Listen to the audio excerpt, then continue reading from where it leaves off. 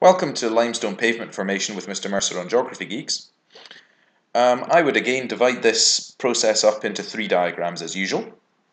And as usual, make sure that you're putting labels on or writing a paragraph underneath. Diagram 1 might look something like this. What I've done is I've taken a cross-section through the limestone. If I wanted to, I could point out the bedding planes and the joints. At label number 1, we want to mention that a glacier has scraped the limestone clean through the process of abrasion.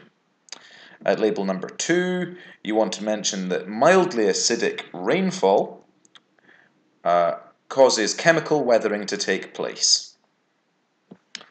Into diagram 2, you want to mention at label 3 that chemical weathering, known as carbonation, has widened one of the vertical joints into a grike. And at label number 4, you could mention that the grikes are further widened by biological weathering, where plants' roots grow into the rock and break it apart.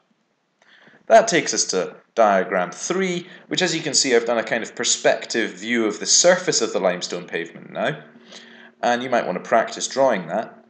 And here, just make sure you point out to the examiner that you know which is a clint and which is a grike. So at label 5 here, I'm going to have an arrow that clearly points to the gap between the clints, being the grike, and at label 6, an arrow that clearly points to one of the paving slabs, and I would call that a clint. In summary then, mention the fact that a glacier abrades the limestone surface clean. Mention chemical weathering, go into as much detail as you like with that.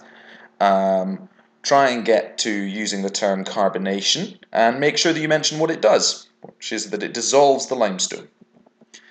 The joints are widened into grikes, and the raised areas left in between are called clints.